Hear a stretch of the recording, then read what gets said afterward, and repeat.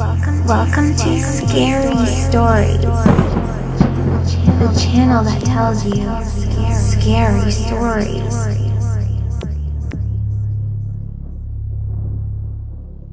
Welcome to Scary Stories NYC. We've got an interesting and frightening show for you today, and I'm going to kick it off with an all-new story we got just last week and adapted from the testimony of an eyewitness.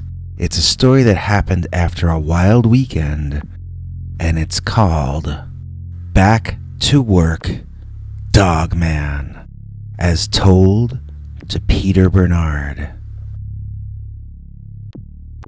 Dear Scary Stories, a while back, some of my old college buddies dropped into town to visit with me. I'm set to get married on the weekend after Valentine's this year, and they're not going to get to be in town then, so they sort of gave me an early bachelor's party. We started chilling on Friday evening, and we weren't done till around 3 a.m. Sunday night, or Monday morning. Needless to say, I was a little more than out of it when I had to get in my car and drive to work after the weekend. That's why, when I saw a dogman standing at the end of the road blocking my ability to leave, I thought I was seeing things. I slowed the car down and rubbed my eyes and looked again. It was still there. Now, what exactly am I saying was standing there? It looked like some kind of hairy devil man, to be honest. It was facing away from me, toward the direction I wanted to go. It was definitely a male. I could tell even from behind. It was covered in fur, which was dark, with flecks of lighter colors mixed in. The fur wasn't really long, but it was long enough to be blowing in the breeze a bit. It had a tail, so I know it was not a bear. It had a long tail that it was using to flick away bugs, more the way a cow uses its tail than a dog. It stood on its hind legs like a bear or a meerkat. I wondered what it was looking at. Then I remembered it couldn't possibly be real. Frustrated, I beeped at the mythological creature and told it to get off the road if it was real and to blink out of existence if it wasn't. It chose to do neither. Instead, this thing turned around and gave me the scariest stink-eye expression I'd ever seen from any species in my entire life. Once it was looking at me, I could see that it had a long snout, and it bared its lips to demonstrate for me that it had teeth long enough to easily make me its breakfast. I found myself driving backward down the street, backing away from the monster as quickly as I could, and not even looking behind me. The creature turned completely around and was walking toward me like an angry police officer about to give me a ticket.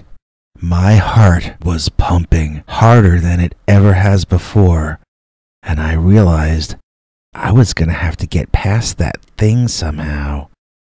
There was no other exit to my block. The other side is a dead end. I backed up faster, watching behind me now. I had to get as much of a head start as possible, then just try to speed past the thing before it could grab me or stop me. I had the unnatural feeling that the thing was so strong that it could somehow stop my car, or maybe punch through my driver's window or something terrible.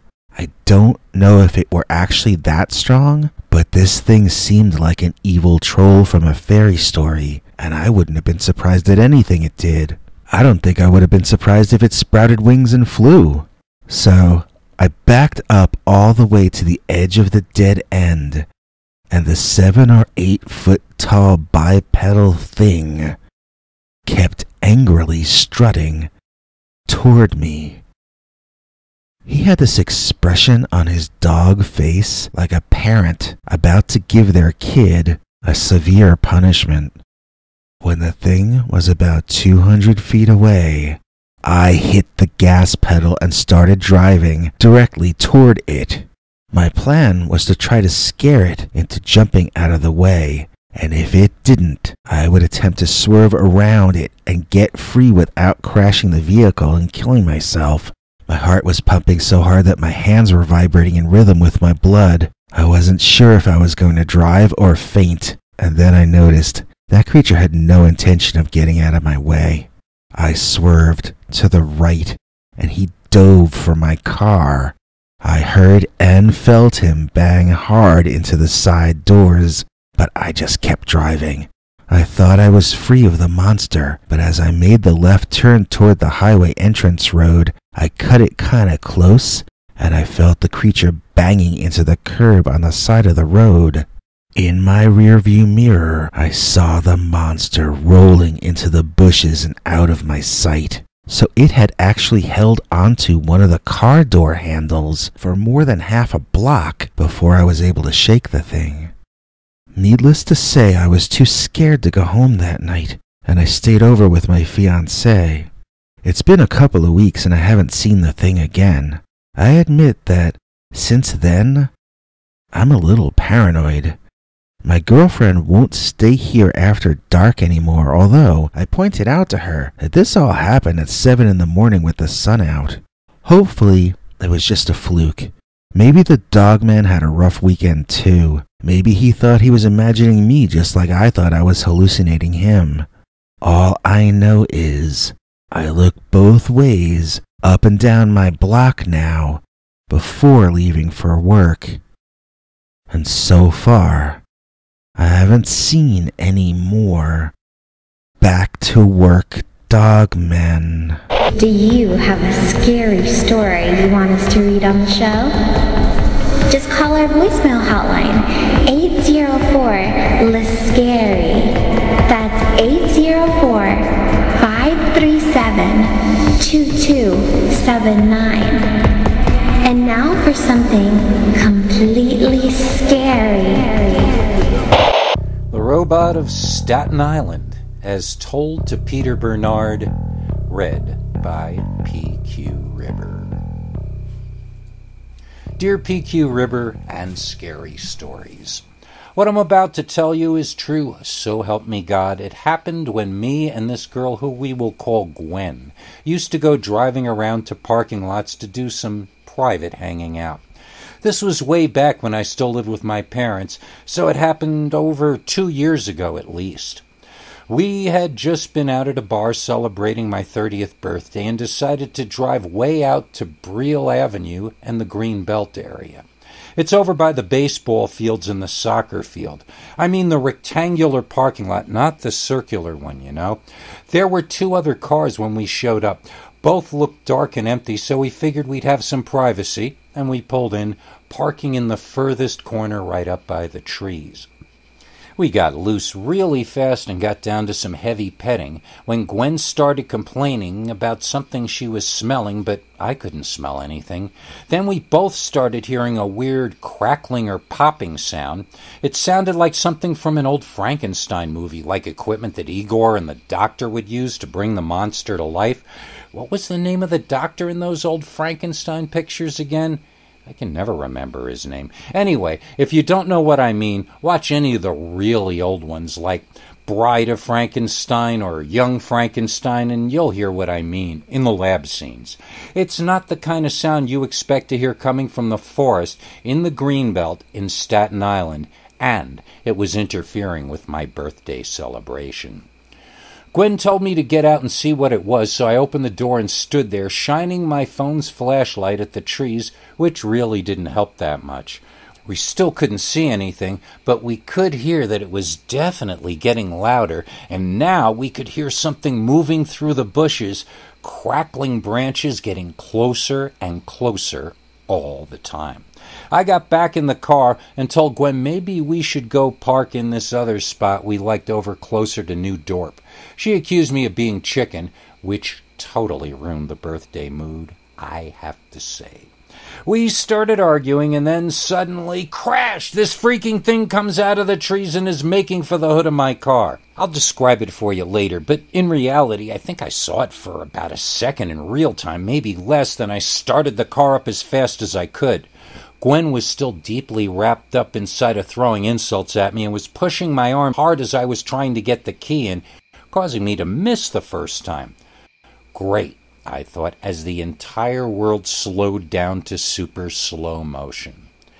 I'm gonna die because Gwen doesn't want to lose an argument about whether I'm a chicken or not. On my birthday, no less. This girl is going to get us both killed by a what? The car started, and now I had to look behind to make sure I could pull back safely, so I had still not gotten to take a second look at whatever it was. While pulling the car backwards to get the hell out of there, the few images I caught of it flooded past my imagination over and over and over in a loop. What my memory was showing me was a robot, like a gray mechanical man from an old black and white science fiction movie, tearing out of the park at a ridiculous speed with its arms flailing about on either side of it. It was covered in branches, leaves, and dirt, and sparks flew off its jointed parts. One branch with leaves on it attached to its left shoulder was on fire. I had backed up as far as I needed to and was about to make a left turn and speed out of there when I finally had a chance to look ahead and see it again. It had a gray metallic cylindrical torso. It had arms that were jointed many times and moved like snakes or like Dr. Octopus arms, but there were only two, and they were about the same as human length. The legs were the same way but thicker, and the feet seemed very large and heavy. The head had lights where the eyes should be, but no nose or mouth. I'm not kidding. It looked like it came out of Lost in Space, and it was now about half the distance from the forest, still headed for my car. I drove forward, swerving left, and clipped the robot as I was making the turn. I could hear my right front light crash, and I saw that I had only one working headlight now. The robot rolled down the length of my car on the right, completely denting the car's exterior from front to back, and making Gwen scream so loud that I lost hearing in my right ear for a few seconds. I saw in the rearview mirror that the robot was still rolling down the road, with sparks and branches flying everywhere. We drove over to Forest Avenue because I needed some White Castle chicken rings to calm down before I looked at the damage to my mother's car. All the while, this loudmouth girl next to me was screaming something about White Castle not being vegan or something. I parked in the lot and went inside with her screaming what she wanted of me. I came back outside and got back in the car, and she could see I didn't get her anything she asked me to get. After bellowing a few more horrible and uncalled-for things at me, she went inside to get her own food. As soon as the White Castle door was shut, I drove the hell out of there so I could eat my chicken rings in peace. You know what I'm saying? After calming down, I went on Facebook and found that my backup girlfriend on Stockton Street in Rahway was online, so I got her to invite me over and finished celebrating my birthday out there. She lives with her sister in a nice house near the water, and that giant smokestack factory over there. It's a pretty place to live. But the next morning I knew that I had to break the news to my mom that her car got smashed up the night before. No, I never told her anything about a robot because I knew she wouldn't believe me. I said that a motorcycle gang had tried to run me off the road. Anyway, she's almost paid off the repairs, and it's only a couple years later, so it's not like it was that big a deal, and she never gave me too much crap about it. It was my birthday, after all. I never saw Gwen again, which is fine with me, but because of that, I've never actually told anybody this story before. I did an internet search about robots in Staten Island, but found nothing, so I don't know if anyone found it the next morning or ever saw anything like it again. I still don't know what we even saw, so I'm not sure how to search for more info about it. Was it a robot from space or another reality? Was it a person in a costume? Was it a prank? How and why was it sparkling like that? Why was it in a forest? Then why did it run at my car? Why did it have lights where the eyes should go, like something made to scare Dr. Smith and Will Robinson? How could that be a functional thing to have lights where the eyes were? The entire construction of the thing was ridiculous. It wasn't something that could have possibly been there. And yet, you can ask my mother if it wasn't there because she spent the last 2 years paying to fix the damage that robot caused. Well, actually, don't ask her, since she thinks it was a motorcycle gang, but you get my point. Whatever that thing was that night, it was most definitely real. It was absolutely not just something I imagined. And it was something I hope to never see again.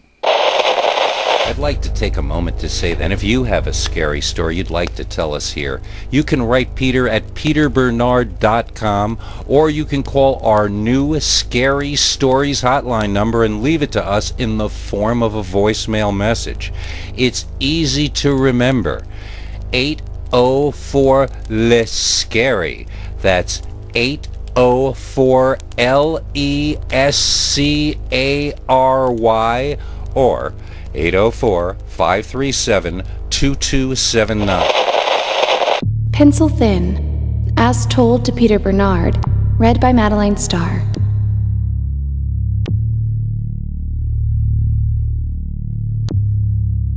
My main boyfriend in high school used to love forcing me to watch horror movies. I always made fun of the girls in the films who would get all dressed up to get chased by a monster or maniac. He, on the other hand, would complain if the girls dressed boringly for their own gruesome murder. He saw it all as showbiz, but back then I thought those young women characters were idiotic and insulting. It's weird that I didn't get angry at the monsters trying to kill them as much as I got angry at the victim characters themselves. If you're facing unspeakable horror, I reasoned, at least have the intelligence to wear good running shoes. He and I broke up a few weeks before I went away to a prestigious college to study art. As a result, when I got asked out on dates in freshman year, I said yes to every one, especially if it was an invite to a party. I wanted to meet as many new people as I could, and at the time, I was most interested in meeting boys. I ended up seeing 3 different boys at the same time. None of them seriously, but all of them regularly. We were more friends than anything else. To be honest, I had never gotten serious with anyone yet, even though at the time I would have told you differently. I thought I knew what love was, but there had never been a guy who made me lose control. There had never been a guy who got me nervous or made me stutter. Not until I met Rick, that is. Rick was a senior. He was a football player. He had a rich daddy. He was a frat boy. He was everything that all the guys I had ever known were not. When he came over to talk to me while I was eating lunch with 2 of the freshmen who had crushes on me, I was so surprised I could hardly speak. I remember getting only one word out, which was, "Sure," when he asked me to a big senior dance. After he left, the 2 boys whose names I didn't even know both mocked how I said the word. They both joked like they were in love and blew kisses at each other. "We have a different name for Rick," one of them mentioned to me. "Yeah, it rhymes with Rick, but starts with a different letter," the other boy chimed in. Such children. I didn't have to date children anymore. I was going to a big dance with a senior. Needless to say, I got turned out for the event. I bought new heels, really my first very tall shoes, and I got an off-the-shoulder top that matched perfectly with a vintage pencil skirt I found at a local thrift shop. I wanted to go flirty, but not slutty. I was certain I had everything all thought out. My roommate in my dorm insisted on giving me walking lessons in the new shoes, and little did I know it at the time, but she may have saved my life. Rick picked me up in a red Mazda convertible that must have cost his daddy a pretty penny. He made a big fuss over my outfit as I walked out to the car. Feeling daring, I gave him a kiss on the cheek. He chuckled and we went off. At the party, we hung with his buddies on the football team, none of whom talked to me beyond saying hello, and their dates, none of whom were very nice to me either. At one point in the ladies' room, one of the football girlfriends made a snide remark about how Rick's dates keep getting younger and younger. I was surprised he didn't have a steady girlfriend. I told them, and they all suppressed laughs. Rick? Rick is not the going steady kind of guy, I was told, which I have to admit really bummed me out. Still, these girls were clearly jealous and spiteful, so I resolved to hear them out, but not take what they said at face value. Well, I told them, maybe he just hasn't met the right girl before. They all laughed at me, but not as nastily as before. "You're a sweet girl," a large redhead told me. "Why don't you talk to Marco, who is throwing this party, about getting a ride home? I know he's got a designated driver hanging out somewhere, so he can get you home safe." I eyed the redhead suspiciously. "Are you trying to say I'm not safe?" I asked her through glaring eyes. "I only said you're a sweet girl," she answered while touching the tip of my nose with the extra long fingernail of her index finger. "I hope you can stay that way. Talk to Marco." She turned on her heels and left, two of her friends exiting with her. My head was spinning. If those girls were lying, then I could be losing out on a great guy. If they were telling the truth, though, they could be saving me from a very bad situation. How could I give Rick a fair chance to prove them wrong without putting myself at risk? I decided to act like nothing had happened, but still keep myself on guard for warning signs. When I got back outside, Rick handed me a drink. But I hadn't seen him pour it, and I didn't really know what was in it, so I put the drink down and led him out to the dance area instead. Finally, I had his full attention, and we both seemed to be really enjoying ourselves. Afterward, Rick involved me in the banter with his friends, finally, and I was really warming up to him. The conversation itself was boring, mainly about how I should loosen up and have a drink. Finally, I said I would have a beer if he would teach me how to use the keg pump thing. It looked like fun, and that way I'd be able to pour the drink myself. I was relieved when this solution seemed to please him. We went back to having fun.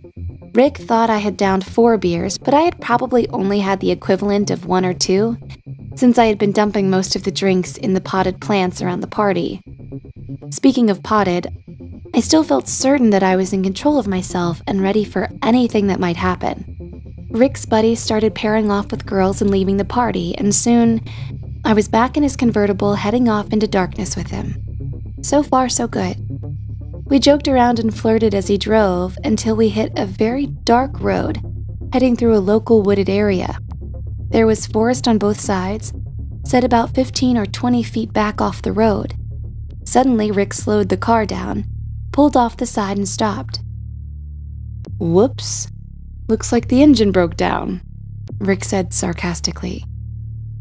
I giggled nervously. "Rick, that's not funny. This place is kinda creepy." "Did I say the engine broke down?" "I meant we're out of gas." He crooned in my ear, then went in for a kiss. I kissed him back. Something inside said I shouldn't, yet at that moment it just felt like I was born to kiss this boy. It all felt so right. Then we kissed longer and I started to get uncomfortable. He was getting very forceful, and when I would pull back, he wasn't getting the hint. He started to grab parts of my body that no boy should grab before at least the 3rd date, not even a senior. I took his hands off me as gently as I could, looked him in the eye, and spoke. "Rick, honey, you're a special guy, but this is our 1st date, and..." I won't repeat what he said to me then, but he said it angrily. I felt embarrassed and humiliated because his words revealed that he had no respect for me at all. After informing me that I had failed the test for a possible 2nd date, he leaped out of the car, walked around the front, tore my door open, and pulled me out, throwing me on a patch of gravel on the side of the road. I now hurt all over and began to weep openly. "Stop crying," he bellowed as he got back in his car. "This is the patch of forest right behind your dorm, you idiot. You're 5 minutes away from home, moron. Just walk through those trees." Suddenly furious, I got to my feet and screamed at him to take me home. But he just drove off laughing. I stood there crying and in shock for some time. I have no idea how long. A part of me told me I better get started toward the dorm, but another part of me questioned whether Rick was telling the truth about that part of it. I took out my cell phone and shone the flashlight app at the woods, squinting to see if I could see anything at all inside or beyond the trees. All I could see, though, were trees. I turned the flashlight app off and... what was that? Did I see something move in the woods to the left just before I turned the light off? Or was it that I just moved the phone and that changed the angle of the light, making shadows move? I suppose that I should turn the light on again and check, but what if it was something really there? I might be better off just not knowing. I suddenly realized I was living out one of my high school boyfriend's favorite horror movies.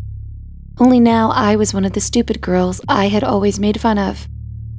How had that happened? It was because of hormones. It was hormones that made me stupid enough to cast myself in this horror movie. I had always done everything right. I had always been a perfect girl and then a perfect young lady. I'd let my guard down only once and... wait a second. I really hadn't let my guard down at all. This was not my fault. I was mistreated by a jerk who tricked me into going on a date with him. If I was guilty of anything, it was of being too impressed with the glamour of dating a senior and a football player. Who could I even call to come get me here? I wouldn't even know where to tell them I was. Maybe I could figure it out with GPS? I was never good with maps. Anyone I could think of to call would spread the story around the school faster than I figured Rick was already spreading it. I felt sorry for myself and started crying again.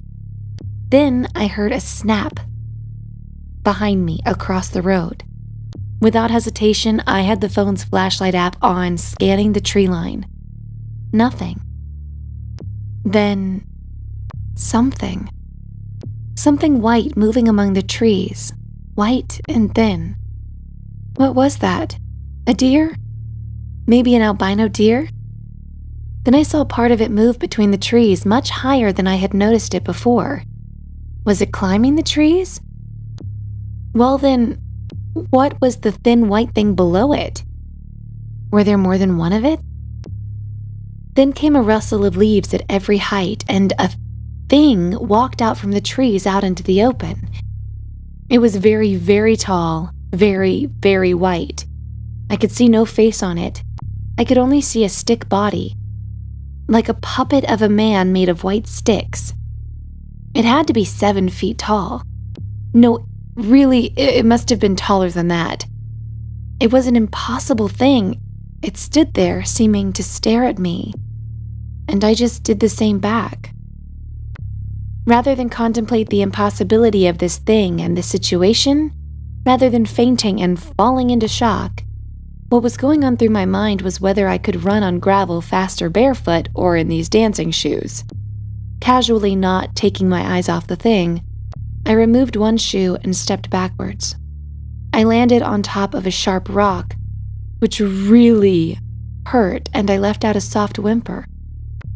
At that sound, the stick man charged directly at me. I put the shoe back on and, limping and mincing, made my way into the forest, as fast as I could, which was not fast. I was screaming for help. Once in the forest, I could hear the thing tearing through the brush behind me, and I realized I was going to die. There was no way I could outrun it, even if I had remembered to wear comfortable running shoes to my own murder. All that was left now was to find out how innovative and interesting my killing would be. Would the special effects be interesting or fake-looking? Would the audience laugh at my death? Would they be grossed out by it? These thoughts made me feel insane. I dropped to the ground and lay there, waiting to die. I heard the thing stop behind me after I fell. It was reaching out and touching things around it, but not moving forward after me any longer. I began to wonder if it had any eyes or ability to see. Maybe it was chasing the sound of me. Maybe it stopped because I stopped making noise.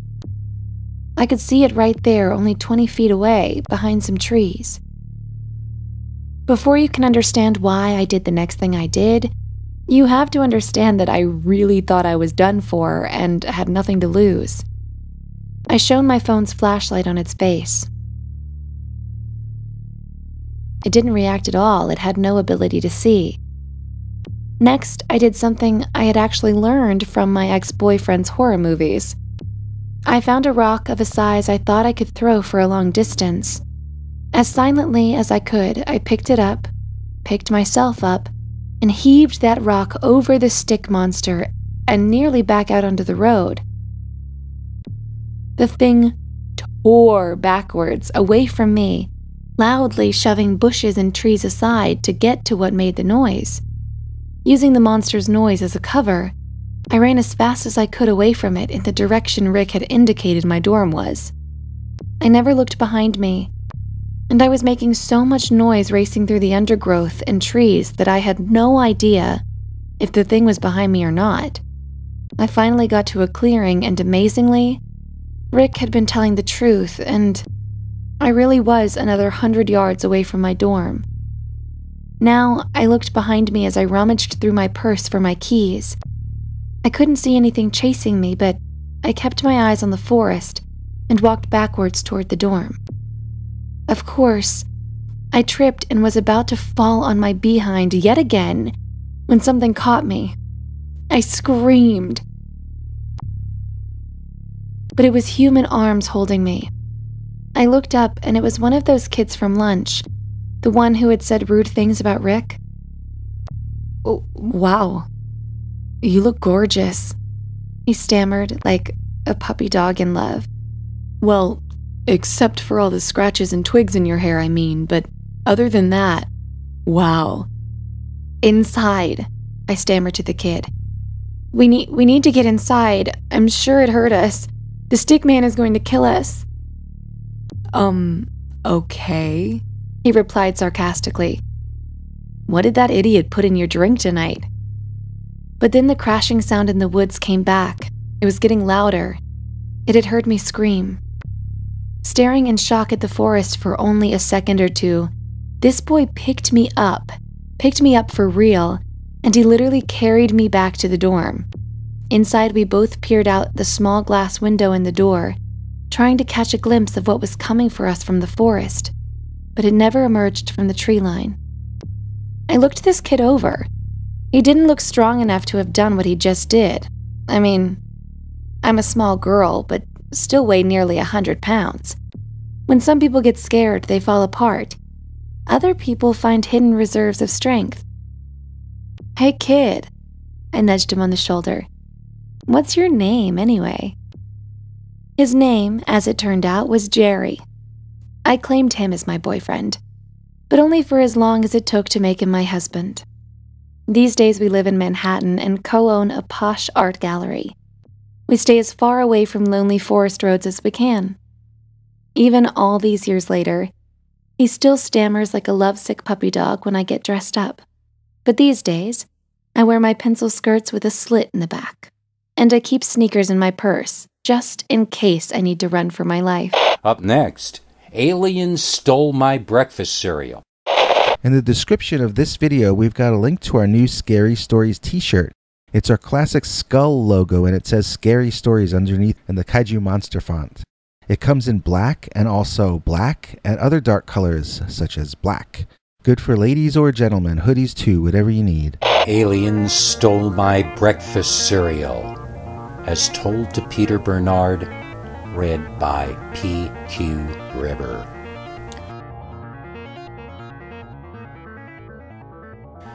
Dear Peter Bernard, I'm writing to submit this story to be read on your Scary Stories YouTube show. I am not an out-of-the-ordinary person, yet I had an out-of-the-ordinary thing happen to me, and I swear to you it's all true.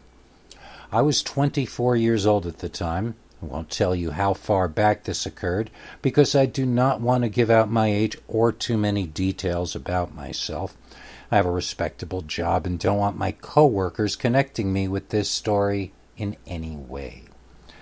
I remember that I was 24 because I had just moved into the Pennsylvania home I still reside in.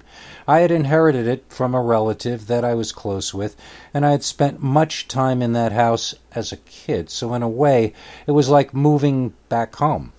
Each weekday, I have to drive in to a local town, park my car, then take the rail into the city to work, but having a completely paid-for home in a quiet suburban neighborhood, surrounded by family and friends, was, and is, worth the extra travel time for me.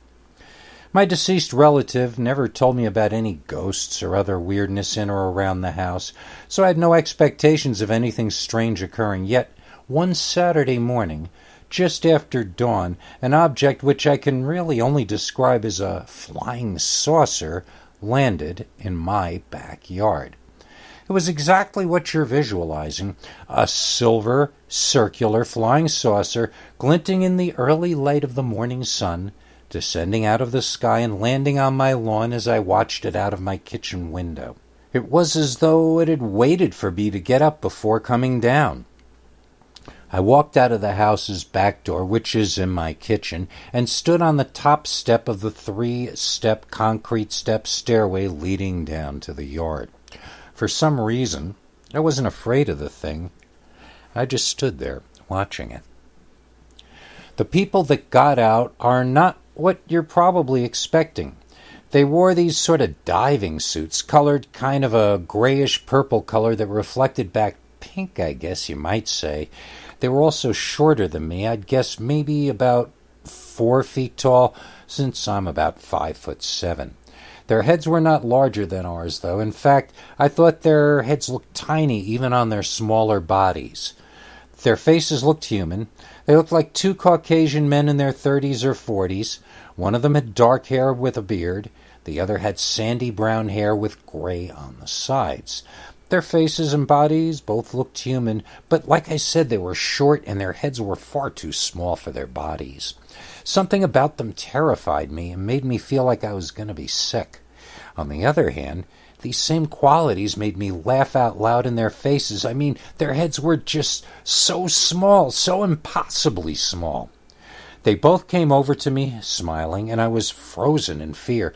I felt as though I was about to die. These 2 hideous, tiny head things were going to kill me while I just stood there, unable to move. They walked closer, grinning like total idiots. Then they took turns hugging me. After hugging me, both of them stood there, smiling, staring at the screen door leading back into my kitchen.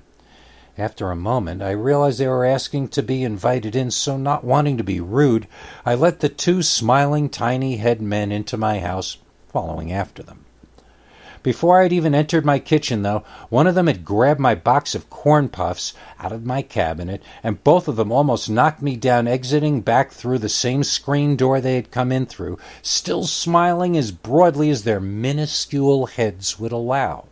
I regained my balance, then watched out through the screening as they ran into the flying saucer and took off wildly, almost grazing my neighbor's roof in their rush to get away with their crime. The silliest part of it is that I had an unopened box of corn puffs in the pantry that I would have gladly given them as a gift if I'd known they wanted it. The box they got away with was already more than half eaten. Since then, when I buy corn puffs, I only eat the boxes halfway, then leave the rest of the box on my back steps for the flying saucer men. So far, nobody has come to claim them, so I usually throw them out the next morning if they're still there. I'm not really certain, but I get the feeling that to those strange men, the corn puffs taste better if you acquire them dishonestly.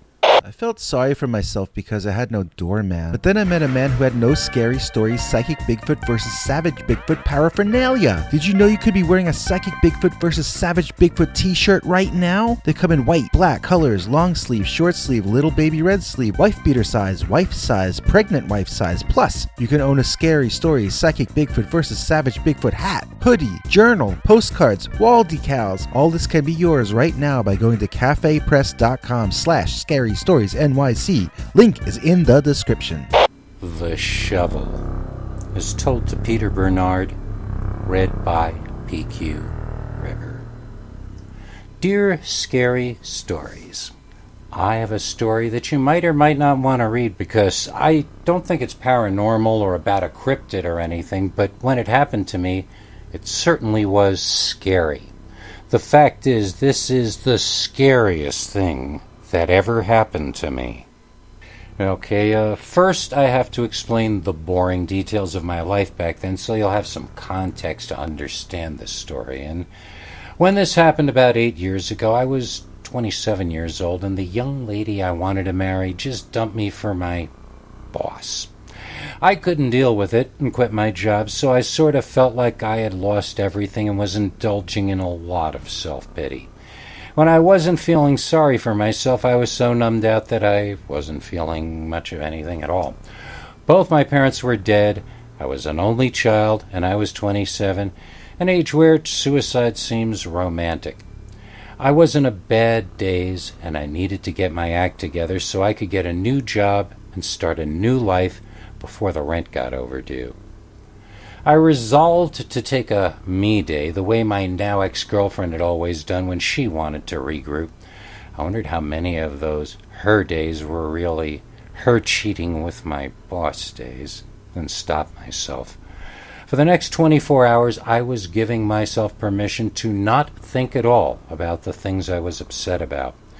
I decided to go to Penn Station and get a round-trip ticket to the end of the line on one of the trains I'd never been on before. Then, while riding the unfamiliar train, I'd look out the window and get off at whichever town I felt like, certain that at least nothing there would come attached with memories of her. I can't remember what line I got the tickets on or the name of the station I got off at, but I do remember it was a warm, early autumn day and really lovely out. Spent about 90 minutes wandering around, looking in the shops. I skipped past the Starbucks and had lunch at a local non-chain restaurant instead, intending to do the things I could never do in the city. Was really looking forward to some non-mass manufactured tasting home-cooked food, but it turned out everything tasted like it came out of a can. It probably did.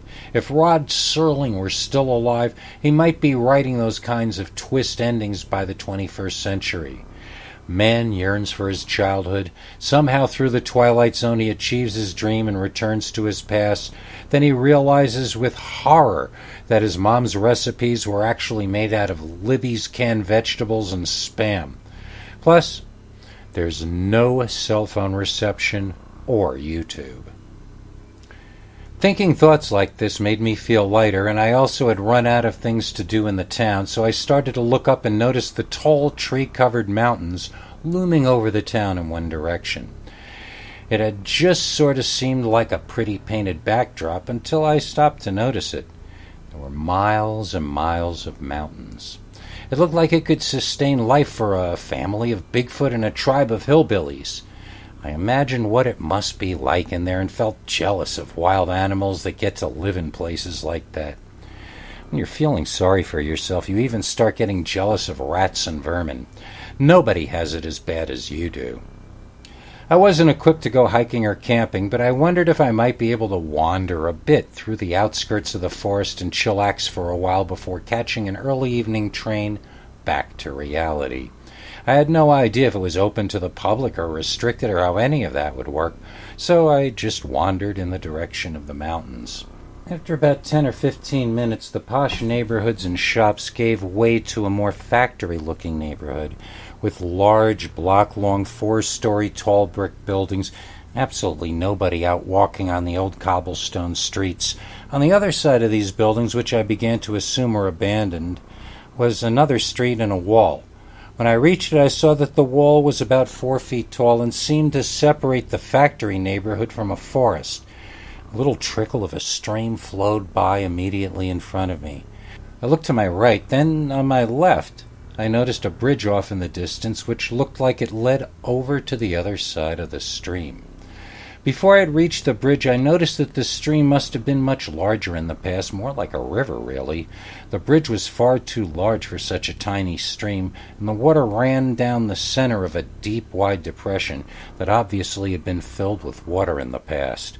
The whole air of abandonment was so different from the warm and quaint feel of the town that I was beginning to wonder if I should just turn back now and not bother visiting the forest. To be honest, I was starting to feel a little creeped out by the whole ghost town vibe. When I reached the other side, I saw the remnants of an old dock, which confirmed my suspicions that this had once been a river. I guessed that this river is why the town had come into existence, and it must have originated with those factories built on the river. Everything was decrepit and falling down and had graffiti covering it that itself looked like it might be older than me. Even as a teen hangout or lover's lane, this place was a ghost town. I was about to walk back when I happened to glance at the forest beyond the end of the man-made falling down structures. It was entrancing, like a woman that wants you to pay her some attention. On that day I was not going to be able to resist her, so off into the woods I went. Wandering slowly among the trees, the air got cleaner and cleaner. It was markedly different than the kind of air I am used to in Manhattan. I turned around to find a landmark to keep my sense of direction and spotted a tall water tower near the train station. Walking backwards, I made mental notes of which side of the tower I was observing and how the trees were situated around it. I turned back around and nearly bumped into him. He stood much taller than me, as I could be certain of, since my forward-looking eyes were looking at his massive, muscular chest covered by a thin old T-shirt with the Coca-Cola logo on it. I gasped and took a step backwards, mumbling, "Excuse me," as I craned my neck up to try to see his face, which was not looking at me, but at the town. I staggered backwards some more, and his face was now backlit by the setting sun, which burned my eyes. He was wearing jeans, his head was bald, he was giant, and he was holding the largest shovel I've ever seen. "I'm sorry," I stammered. "I wasn't watching where I was going." He continued, staring at the town. I'll be, well, it's time for my train, bye." I walked away quickly, muttering under my breath that I was talking to myself. Then I heard a noise behind me, turned to see that he was running at me, holding the shovel in front of him. "Hey, what? No!" I stammered, and then realized I'd better run. Maybe he'd leave me alone if I just beat it back to town. I made it over the bridge and past the wall and was out of breath. I stopped for a second to look behind me and just missed getting smashed in the face by the shovel, which jammed into some metal fencing and got stuck. The giant man worked at getting the shovel released, and I could see it would come free in another try or two, so I turned and ran. I've never run like that, before or since. I was more out of breath than I've ever been, yet somehow my legs kept moving anyway. I was 4 blocks into the factory neighborhood before I even looked back. I shouldn't have, since he was gaining on me again. I was going to have to find a place to hide because I couldn't run like this any longer. I made a right at the next block and ducked down behind some piled-up garbage from another generation. A rat was there that I literally grabbed by the tail and threw down the street. When you're afraid of dying, your priorities completely change. Normally, you couldn't pay me to touch a street rat, but on that day, I didn't even think twice about it.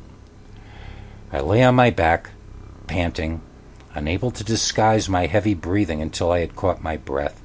I prayed for air, and I prayed no rat would run out on top of me and give away my location to the shovel man. After a while, it occurred to me that I had never heard him run by. When I had caught my breath and started to feel human again, I slowly raised my head past the garbage. The shovel came down hard, but mostly missed me, scraping my cheek and ear and causing me a bit of pain. I screamed and leaped at the man, and we both tumbled onto the street. He fell on his back, and I ran over him toward the town of little shops now only a block away. I screamed help one time, then realizing that screaming took too much air from running, I didn't have to look behind me. I knew the Coca-Cola T-shirt would be close behind, but would he come into the civilized part of the town? I ran through the streets, and people were staring at me with unhappy expressions for doing so. I took that as a good sign since they weren't staring behind me in horror. I ducked into Starbucks and ran into the men's room, collapsing in a stall and feeling safe in the arms of corporate capitalist branding. The noises and screams that suddenly came from the store told me that feeling safe here was wrong. A huge crash followed by more screaming said he had smashed the entire storefront window. I reasoned that if I were ever going to be able to get out of there, it would be while there were panic outside. So I exited the bathroom and turned the opposite way from the front of the store, hoping there might be a rear exit, as many of these suburban stores have.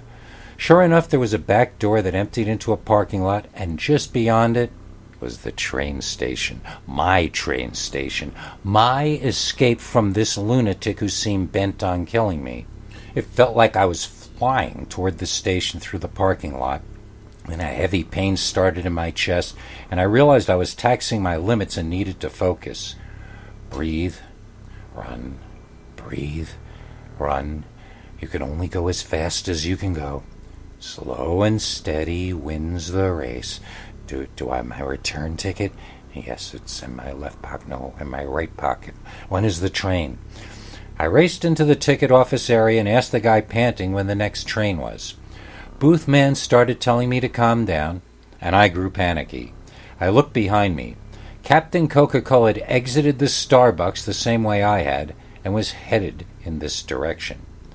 Please, for the love of God, when is the next train to the city? I begged him. Well, sir, if you're going to take the Lord's name in vain, then... I saw paper schedules on the side and grabbed one. Racing up the stairs to the platform, I didn't hear the rest of what the booth man said. As I reached the top of the stairs, I could hear the shovel destroying the glass doors to the ticket booth area. I shoved the schedule in my pocket and looked around. I was the only person on the platform. The station was mostly open air, but this center part had a covering over it, held up by poles here and there. I shimmied up one of the poles and climbed onto the roof. Maybe I would be safe waiting for the train up here. I could hear terrible noises of destruction, and someone was screaming in pain. I hoped it was the shovel man. I hoped I would never see him again and be able to get out of here. No such luck. There he was, coming up the stairs now. Clomp, clomp, clomp. The huge man climbed the staircase. Had he seen me when I saw him? I ducked down, laid back on the roof, and as quietly as possible pulled the schedule out of my pocket to see when the next train was due in. According to what I was reading and what my watch said, the train should be there right then. I looked down the track and saw nothing, though. I was hoping it hadn't come already, and then my thoughts turned back to Shovel Man as I heard him walking below. He went past me, down to the edge of the platform, and looked around to see if I was hiding down on the tracks or past the end of the station. Then he walked back to directly underneath where I was hiding, and I heard a strange but familiar sound.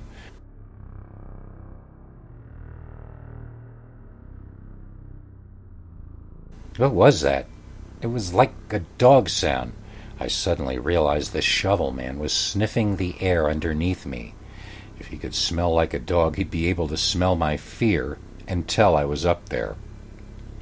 I decided to stand up as quietly as I could and try to get down to the other end of the roof, but it was too late. Bang! Something had struck the pole underneath me hard, and the entire covering of the station trembled and rocked underneath.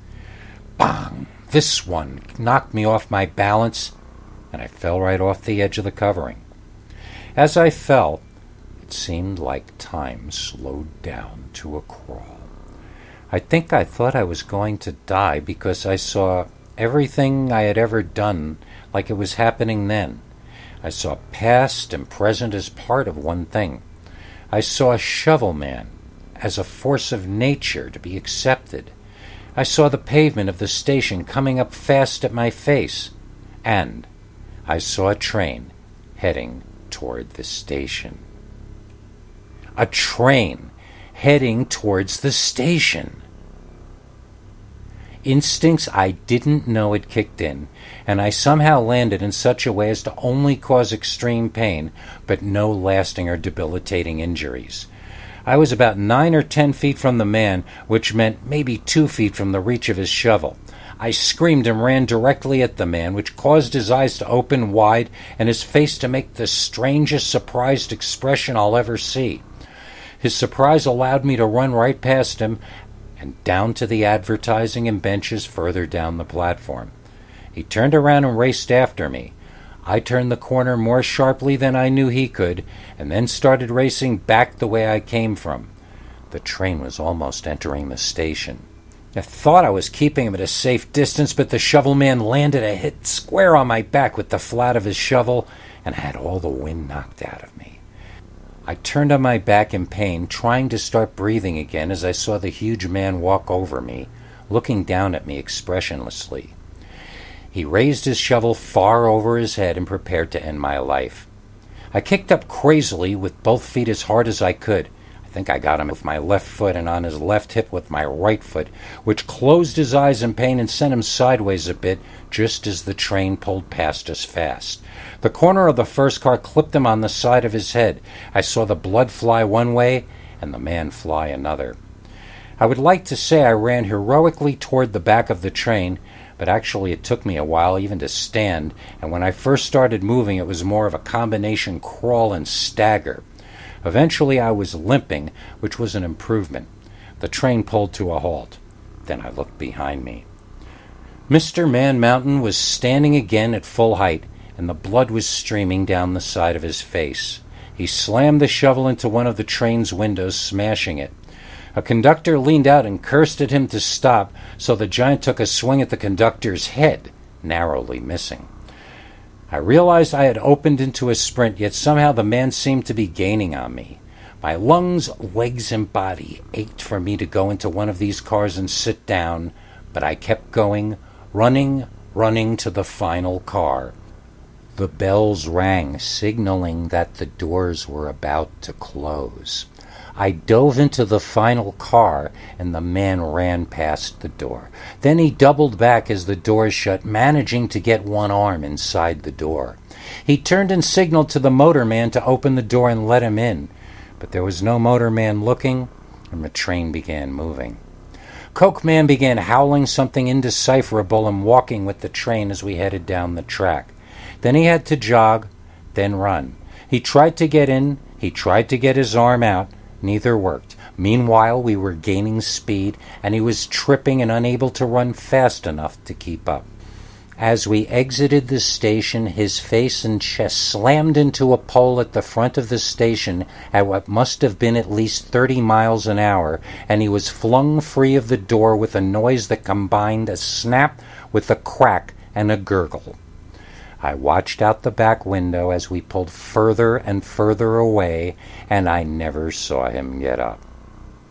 That didn't ease my paranoia any, though, so I watched outside the windows on both sides as we pulled into each station, genuinely expecting to see him there with his ridiculously large shovel waiting to kill me. I reasoned to myself that I just saw him get his arm snapped and his face dented, but the rest of the ride home was hell anyway. Finally, when I got back to Penn Station, it dawned on me that I really had escaped, and I started weeping silently in my seat, continuing as I walked among the crowd. Normally, people bumping into me annoyed me, but this time it meant I was safe and I was home. I walked through the city, which looked different to me now. Just as dirty, sure, just as crap-encrusted, just as slimy and dusty and decrepit, but a different kind of dirty, crap-encrusted, slimy, dusty, and decrepit. And whereas when I left, everything seemed sterile and pointless, now these same streets symbolized potential impossibilities for me. I felt back in my element. I may not have the life I want, but at least I have my life, I said out loud, and a woman looked at me funny as she walked past. There are lots of chances you can take and lots of adventures you can have that don't require you to go on the turf of crazy homicidal maniacs. You can stay on your own turf for your entire safe life and engage in intellectual adventures. This is what I learned from my near-death experiences on that day. Just stay on your own turf and you'll be safe. And there it was, the double-wide double-door entrance to my apartment building. I was safe at home, both literally and figuratively, and I felt lighter than air. And then I saw it, just laying there. Couldn't be. Yes, it could. It was a shovel. No, it was the shovel. The shovel was laying on the sidewalk in front of my apartment building. And so, I knew that this story was not over. The end. Bye.